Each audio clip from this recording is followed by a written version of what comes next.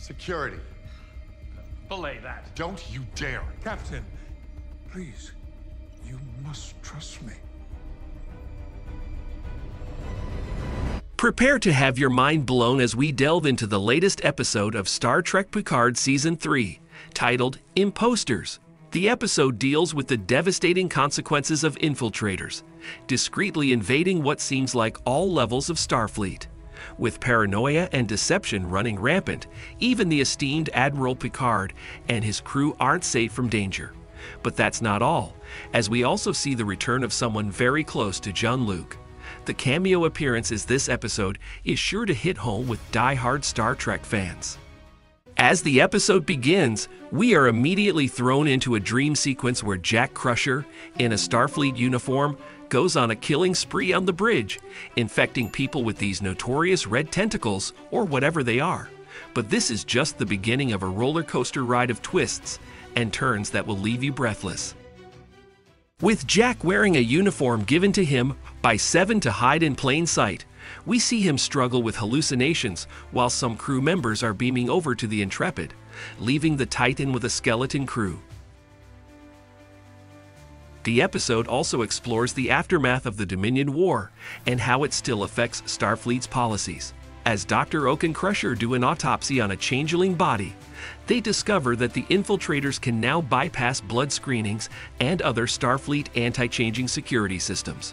This leads to a mind-bending scene where Beverly removes some of the changeling's organs, which appear like human organs but revert to their gelatinous state under intense dissection.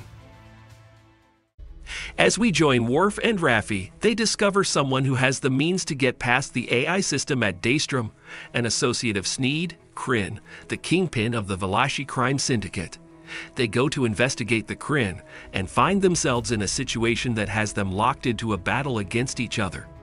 The big reason for the episode's success is the surprising return of Bajoran Commander Ro Laren, a character who has a complex history with Picard, Riker, and Starfleet itself.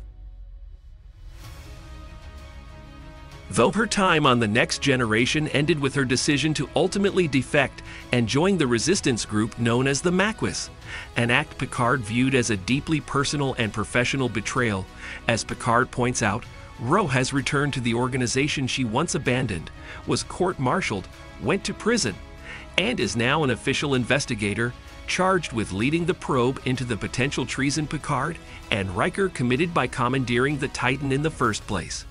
Though by the episode's end, we learn she's been digging into the changeling problem in secret.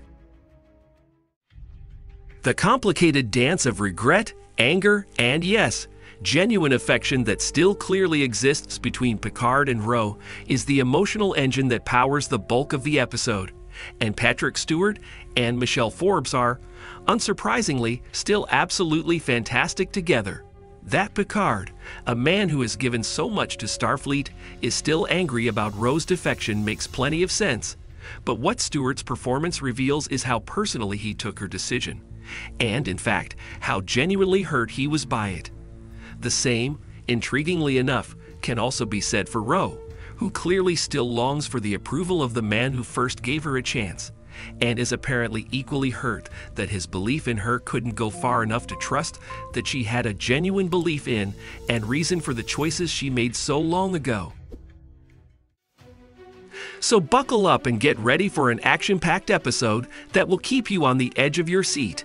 With plot twists and shocking revelations around every corner, Impostors is a must-watch for any Star Trek fan. So what are you waiting for? Engage.